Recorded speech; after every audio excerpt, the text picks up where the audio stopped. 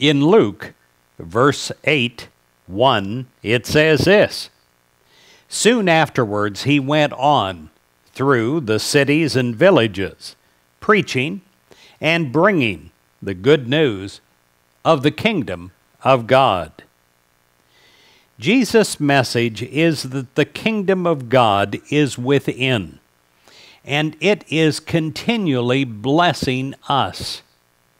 Such good news encourages us, and it ministers to us.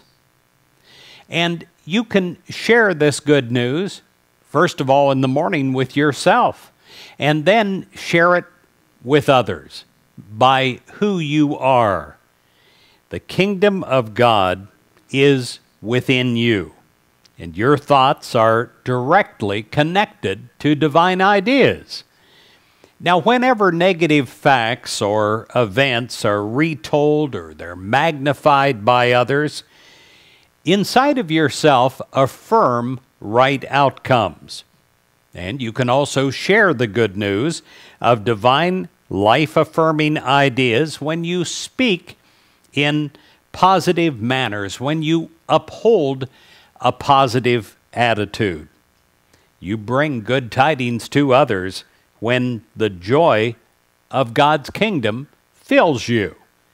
You rejoice in the awareness of God's love for all creation and the abundance of good that is waiting for acceptance. Your enthusiasm is something that you can share the good news of the kingdom with, and your enthusiasm will overflow in a desire to be a part of God and to share that good news with others. It is who you are, and when we allow it to come through our lives and those lives that are living around us are blessed